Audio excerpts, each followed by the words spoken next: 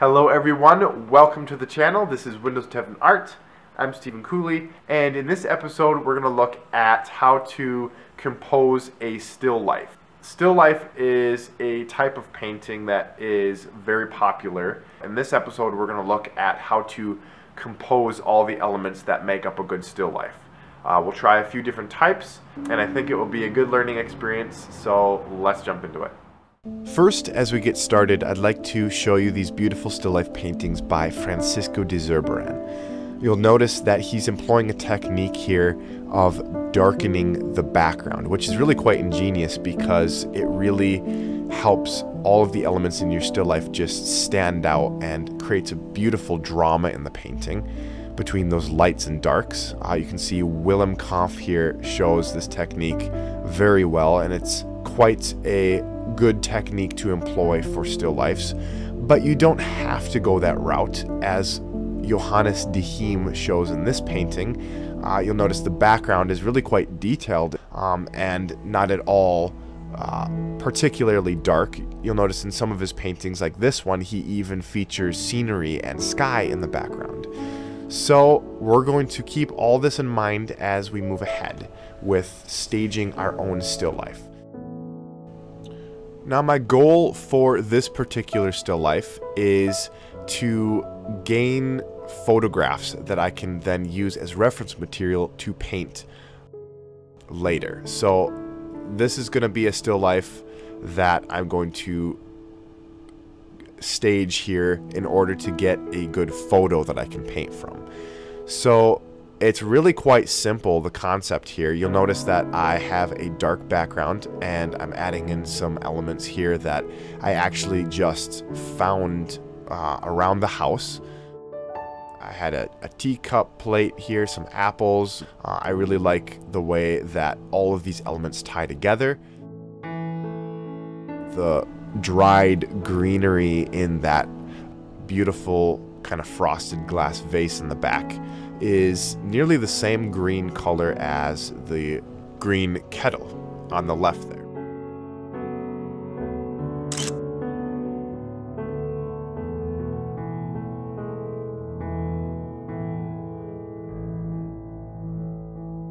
And the candle adds a interesting element as well because it's a light source, and it could be the only light source. You notice that I turned off the lights in the room just to see how that would look.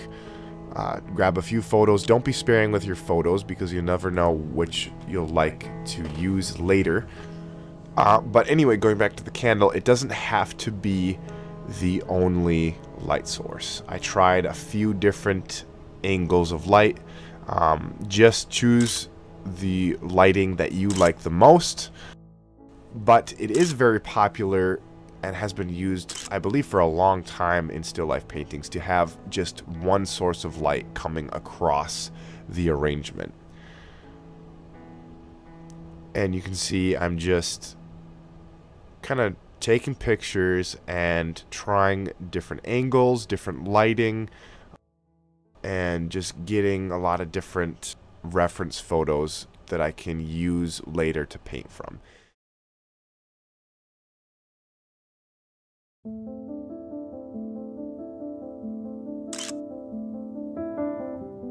But as I noticed here, those two objects in the back are kind of on the same plane, and then the whole picture is just kind of imbalanced with where things are set up.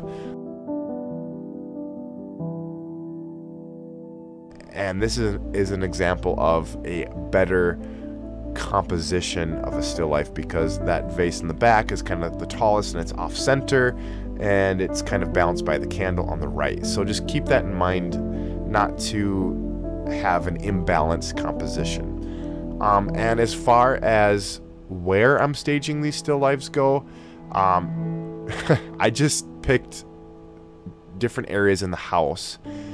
It's really kind of a, in my mind, nostalgic kind of art because you can really just choose elements to make your still life unique that make you feel cozy or nostalgic. It is ultimately going to be unique to you.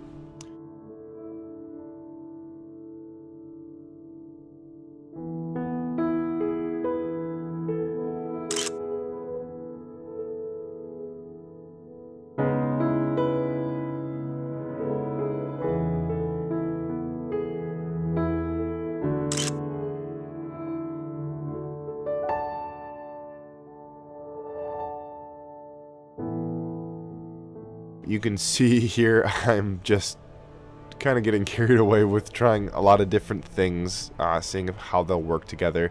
Not a bad idea if you want to just work on staging. Of course, we know that the real fun is going to be getting into the actual painting of a still life, which I'll probably do a video on at some point here coming up. But don't underestimate the staging of the still life, because I suppose you could always go online and try to paint something that somebody else has done, but I would really encourage artists to do this themselves, because it's going to be unique to you. Just like I've been saying, it's going to be things that you like, and it's going to be a unique work of art that only you can think of, only you can do. So definitely try to find still life elements that are unique to you. And as far as the subject matter goes, there really is no limit to the different types of still life compositions you can create. The sky is really the limit. I have books, I have bottles, candles, plants, and if you have any sense of home decor, you're going to be able to get really excited with staging a still life like this. So I'm just going through and getting tons of different photos that I can go through later and pick one out maybe that I want to paint. But you don't have to stage something strictly from the indoors. You can go out into your backyard, for example, and find different things, just like you're on a scavenger hunt looking for items of beauty. Bring your camera with you and just start taking photos of things that you like, whether it's flowers. I noticed how the fish just looked really cool in this lighting in the backyard pond. Technically, it wouldn't be considered a still life if there was live animals, I believe, but all the same, go ahead and take pictures of it anyway, because you never know if you'll end up painting it later on. Yeah, just take your camera and take pictures of what stands out to you. There is really an art to this, to letting your eye find things that are beautiful and then staging it, creating a composition that you can paint from. That's really the idea behind photography, is training your eye and learning how to find things that are all around you that are beautiful and capturing them. So that's what I'm doing here. I'm going through the garden and I'm just taking pictures of things that stand out to me and compiling reference photos that I can perhaps paint a still life from in the studio later on. However, painting a still life from reference photos isn't the only way to paint a still life. If you remember the artists that I exhibited at the beginning of this video, were all before the time that photographs were invented. So they didn't have reference photos to paint from at that time. So what I'm going to do is I'm actually going to grab a few elements here, like this. I thought this skeleton key here would make a cool addition to a still life painting. I grabbed some books as well. I'm just gathering things throughout the house that I'm going to bring out to the studio and hopefully stage a still life in the studio that I can paint directly from observation. And when I got out in the studio, I started noticing things that were lying around. I found this really cool Civil War infantry saber that was black and gold, which was gonna work perfectly with the black and gold book that I had grabbed from inside. And this table would be a perfect spot to stage a still life on, and I could set it up next to the easel, which would be perfect for painting. So I just started grabbing things that were laying around that I thought would be cool to just staged together. I'm putting the books inside this really cool wooden crate that I found, but I started to notice that the background was too light, so I found a beaver pelt, of all things, and decided to use that as the backdrop just because it had a nice dark color to it. But I started putting it all into the crate, realized it was too cramped, so I decided to take it all back out and drape the pelt over the crate.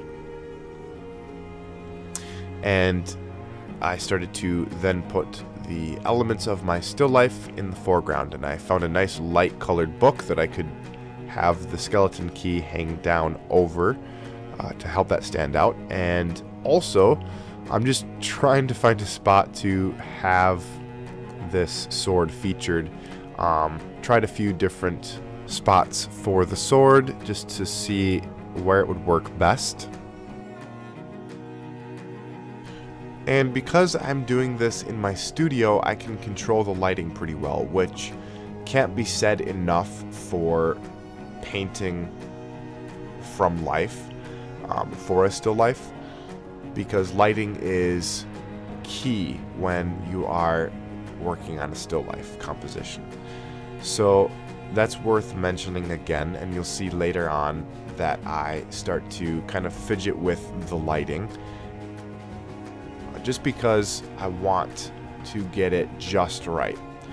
And I tried a warm lamp, kind of shining it from below across the arrangement to see how that would look. And I would really just encourage you to try out a few different things for yourself when it comes to lighting. There are actually ways of, really simple ways of controlling the light beyond what you see me doing here, that I've seen other artists do, where they'll actually, like, for example, take a cardboard box and cut out one side of it and then spray paint the inside black and then shine a light across kind of the opening with, like, let's say some fruit as the subject matter, which allows you to control the angle of your lighting on the subject.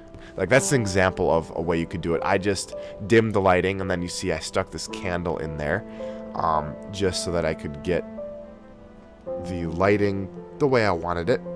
And so then you can, when you get it the way you want, you can pull out your paints, get your easel set up, put a canvas on there, and then you can just start painting from life, which is something I really want to do because I normally paint from photos. That's kind of my go-to way of painting right now when I need something to reference. But this is thinking outside the box for me because I've never done on plein air paintings. I've never just painted from life, which is something I want to get into more. Another avenue for creating still life compositions that I want to touch on briefly here before we're done with the video is going digital with it.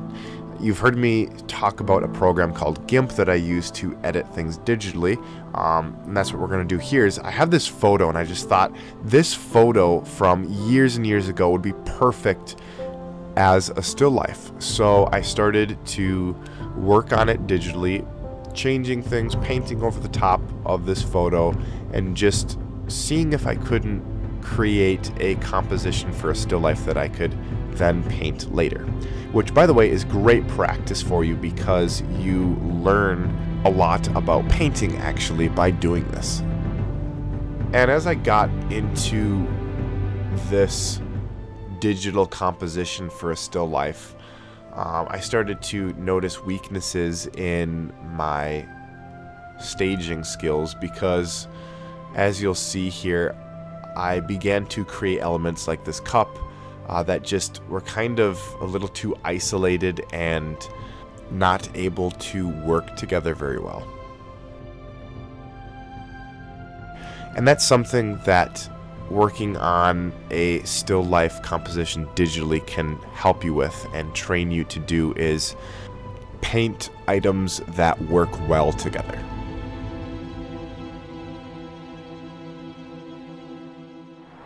Well, I think that sums it up for today. Thank you guys so much for watching. If you like the video, leave me a thumbs up and also a comment, and consider subscribing. Until next time, God bless you guys. We'll see you in the next one.